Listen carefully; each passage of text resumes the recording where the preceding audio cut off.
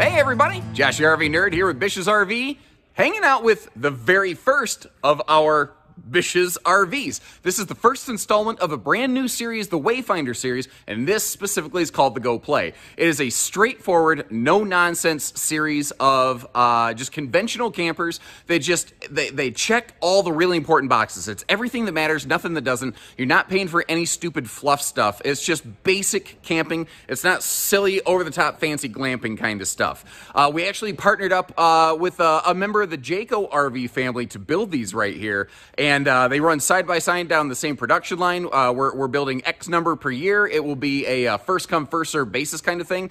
And these will actually be available to basically be purchased online and then shipped to your local Bish's store if you like what you see. We will generally have them in hand and on the grounds at 4 of our locations for now, and maybe expanding more in the future. But this is going to be a very straightforward, very price aggressive series of campers where I'm seeing these things are coming in roughly the pricing of like used RVs. Contact our local stores to get details on that, by the way, because shipping costs can vary from place to place. Now, we wanted to make this is, camping made easy, and along with that, there's just not really options. Like it'll have roof solar prep, so if you want to add some solar, it will be ready. And you will see that demonstrated today, how it is capable of that. But the actual units will basically just be straightforward carbon copy, cookie cutter punch outs of one another. Now we're 6'9" tall inside. We have carpetless slide outs. We wanted to go with those easy camping things. We made sure that like if you're stuck inside on a rainy day, there's plenty of outlets around the bunks for the kids to keep themselves entertained. We wanted to make sure we were nailing all the major things that you would need, use, see, feel, and touch every single day. And I'm really excited to go through this with you because here's the thing. This is what it looks like now. And right now, it is very, very similar to some other things that are out there. But that's because we wanted to have a good basis, a good launch pad. We are depending on you folks to help guide us with this thing. Your input will help shape the development of this product. This can be an RV that you help design over time. So we need your comments, everything you like, good, bad, ugly, or in between as we go. And apologies for a quick interruption here before we get going much further. The footage that you're watching is from an RV show where we did a little bit of a soft launch on our Go Play series here. And there are some aspects, we already got like a majority input saying you should do this or do that. So the product has actually already begun to evolve in some ways. Like the refrigerator. Originally it was going to be a gas electric two-way fridge with no swaptions. People said, I don't like that. And you will see that some of that will already be changing. So it is very possible when you check out our Wayfinder website, if you see where we have some of these Go Play RVs listed, there may be some pictures and things that will supersede anything that you might see in the footage today and be a little different. So you might hear me say something, and at the time it was true, but since then some things have changed. So keep in mind, you folks are shaping this product. This is an evolving, moving target. We will always do our best to kind of bring you the RV that, frankly, just giving the people what they want. So once again, just to preface this so that you have proper expectations as you kind of absorb this with your, your eye nuggets there. This is not intended to be the be-all, end-all, biggest, flashiest, fanciest. Like this, it's not a Brinkley Model G, folks. It's a simple, straightforward family camper. And we have 8 floor plans in this Go Play series under the Wayfinder group that will, what we actually did is we statistically looked, and in the world of conventional, aka stick and tin campers, we identified 8 floor plans that represent 70% of all RV sales. So generally speaking, we've got something here for nearly everybody, but not absolutely everybody. And this is without a doubt intended to be something that is what I call smarter class camping, that does good features without going over the top. Like we're 6'9" tall, and that extra ceiling height adds, it can mean a taller shower, it means taller cabinets, it means taller slides and bunks. That 3 extra inches versus industry standard makes a big difference, The air conditioner up here, we've got centrally ducted air, whose vents are both vented and louvered. They can turn, they can close, you can put the air wherever you want. Or you can do kind of what I've demonstrated here. You can open this up, and this is called your cold air dump, which is anytime you hear the word dump in something, it's obviously very glorious. But you have your choice between basically centralizing or non-centralizing your air. So if it is just a crazy hot day and you've got everybody sitting here in the living room and we're all heating each other up, you can flip those blades open and just drop your cold air in here. You don't want to do that necessarily permanently. If you remember back in, well, I mean, I don't, I've only heard the stories, back in the 70s, some old cars with air conditioners on hot days would like spit snowflakes because the condenser coils were freezing up. You know, theoretically you could do that here, but you got to kind of go out of your way to screw that up. We also know you folks don't like carpet. So we made something without carpet, kind of, again, at your discretion. And again, this is designed to be a very baseline, straightforward, no-nonsense kind of product. This is not intended to be everything, and your input is literally going to help shape this. Now, understand, like here's the thing. Right now, just because of what we had available for supplier reasons, right now we're looking at a two-way fridge only. However, we're not necessarily opposed to opening up other avenues like 12-volt fridges. I'll go first. I would really like to see this have a 12-volt fridge and at least an option for at least 200 watts of solar, which we've actually done a demonstration of here on this RV today. I'll clarify that as we go. But if you have specific input on that, you're like, I like this, I don't like this, tell us so that we can continue to make the RV that you want to take home. Cabinetry is all pocket screwed, by the way. This is called lumbercore, which is like lumberjack heavy metal music. But what it means is that there is a real wood core in the cabinet stiles and rails, and they do screw together. There is a MDF basically fascia on that, and it is a sticker wrap, but that's literally the same kind of cabinet construction that you'll find all the way up through things like a North Point, a Montana, an Alliance Paradigm. So, you know, for a more basic, you could definitely, I think, say entry-level camper, it gets the job done. We did, again, for cost reasons, evidently, they went with a single curtain here. I really like how, like, Jayco's good about this, doing separate curtains. That's a very low-budget thing. I'd like to see a second curtain put in there so each bunk curtain could be pulled individually. Up top here, these are breeze windows. You'll see those on the outside of the RV.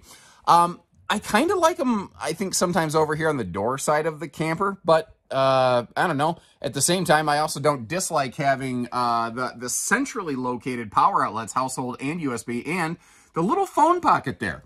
Whether it's, you know, not every bunkhouse is just about sleeping kids. Sometimes people like to have some adult friends with them.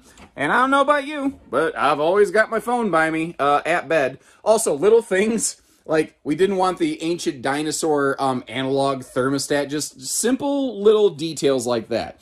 Now, you might notice how the toilet has a piece of tape closing it off. That's because here at the RV show where this is being debuted, that is not the deposit that we are looking for. So keep that in mind. What is nice, though, obviously, you saw there's some very good hip, elbow, and shoulder room. And this is something I was really excited to see. If you've seen my videos where I've done some J-Flight travel trailers, which is a very close cousin to this, the ones built out of Indiana have only a mirror on the wall. The fact that this actually has a medicine cabinet, just smart details. And again, smart money spend right here versus a power vent fan and a skylight. We basically put the power vent fan in the shower as a skylight to kind of do two things with one. Have one less hole literally in your roof, and it still gets the job done. Now that is obviously in a more price sensitive trailer, that is the more conventional 4-inch fart fan. If little things like that, though, that screwdriver work, if that's something that you wanted us to update, upgrade, we definitely have the capacity to do some stuff like that. And again, with the 6'9" ceiling, the skylight needing to be a little bit bigger is much, much less of an issue in a camper like this. I was actually very happy with that bathroom. A lot of times when anybody starts developing a more price-sensitive RV, a lot of times the bathroom really gets left out and forgotten. And you can see we didn't do that here.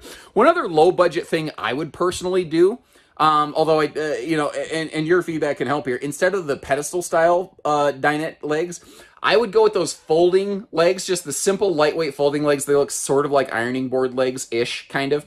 And I'd have a free floating table, because then I could take the table outside for picnic time. I could still fold it down into a sleeper. I could use it over here like a Dinofa table. You know, I could do whatever I wanted with it. That is something that I personally really like. Now, the windows are tinted, but to give you a little bit of privacy, you see that we do have those pull-down blackout pleated shades right there.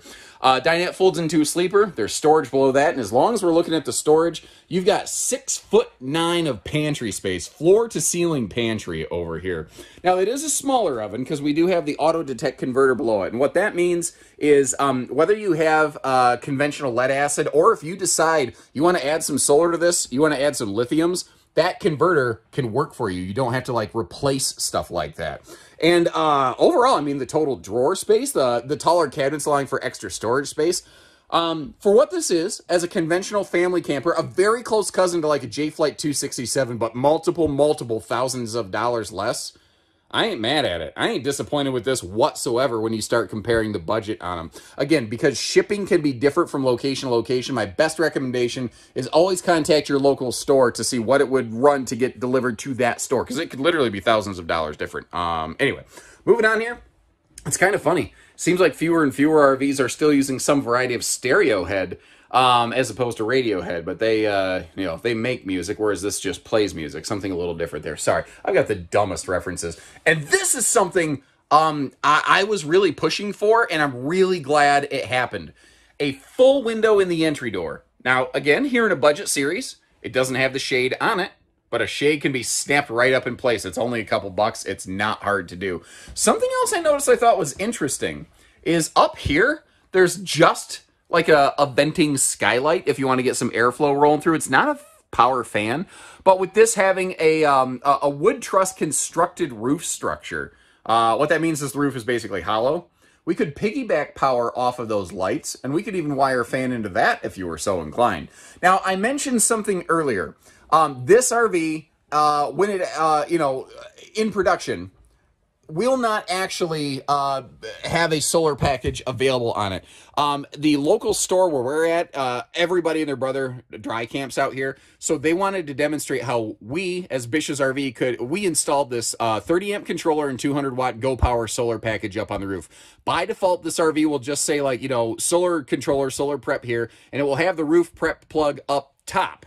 Down the line, and this is again where your input can make the difference, down the line, I would really like this to see at least an optional 200 watt solar package minimum, if not standard, but that's my 2 cents, and I would really like some input from you folks. And again, keeping in mind, we will have, you know, some other options and opportunities available down the line there.